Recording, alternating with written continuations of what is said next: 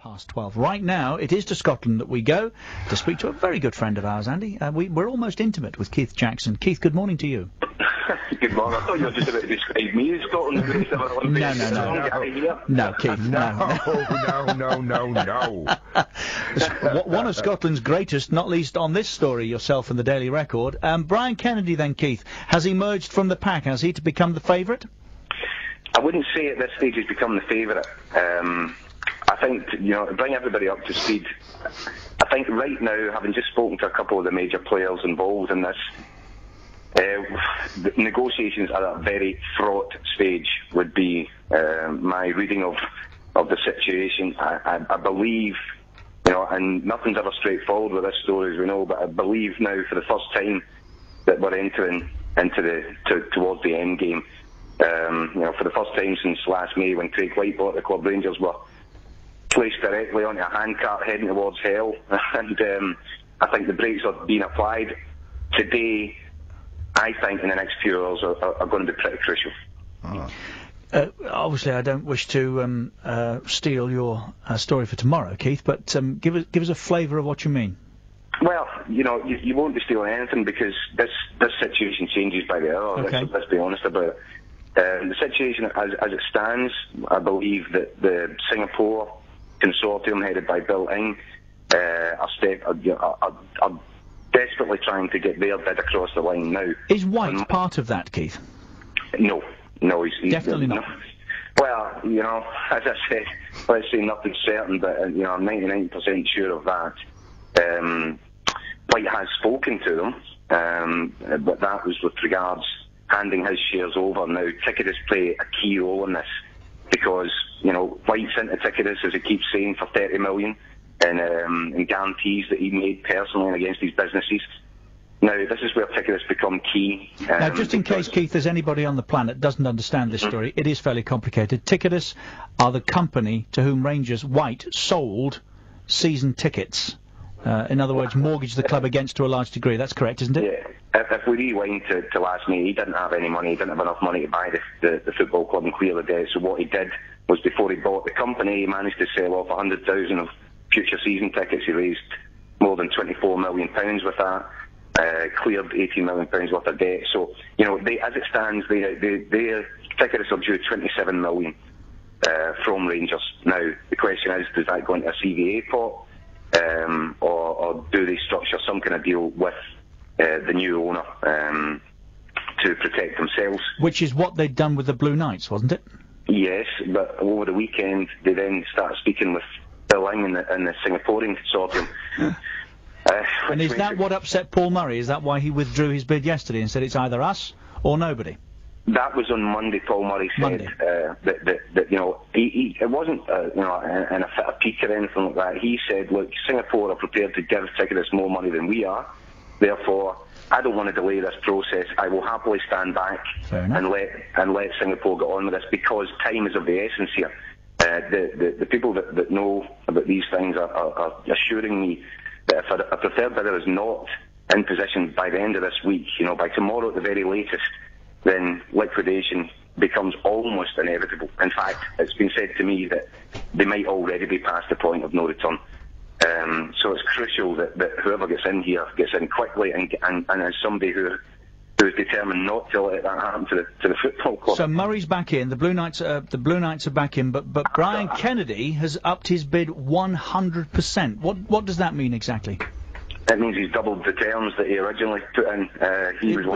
Can you put a figure on that, though? Well, he tells me that it's double-digit millions. Now, that's obviously minimum bid 10 million. What it goes up to, I couldn't tell you. I know that his first bid was the administrator said they didn't fancy it. They thought it was just not at the races compared to the other bid. Yeah. I didn't think they said it was derisory, but from my information, it would have guaranteed any creditors, very little more than they would get from a liquidation. So obviously, Brian Kennedy in the last 24 hours, it's really moved on because Paul Murray has said, right, enough waiting around. I gave you since Monday. You couldn't get a deal done. I'm back in. I want this club. Paul has been speaking directly with Brian. and the two of them believe now, it's almost like a pincer movement, I think. They're saying, look, it's time to flush everybody else away. Brian's come in, he's made a verbal promise to double his bid. Paul has stepped back to the table, and what they're saying is this morning, pick one of us. It's almost like they're standing there at the front door of the Rhinos, battering on the door, trying to get in. Would they work together, Keith? I wouldn't rule that out.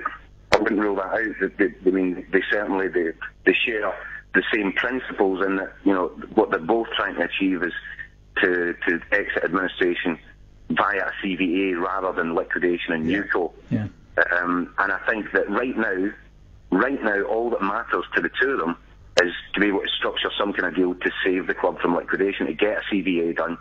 And if they team up to do that, or if they team up after that, I certainly would not rule that out. My mate is sitting here almost in frozen, stunned silence. This is mostly frightening, this, Keith. But just explain again, please, why liquidation is not a good idea. Because that would clear everybody out of the way, wouldn't it? All debt's gone. Let's start again. Why not? First of all, there's an emotional attachment. The Rangers fans, a lot of Rangers fans will say, if it's a new company, then it's not the Rangers that they knew. It's 140 years of history broken.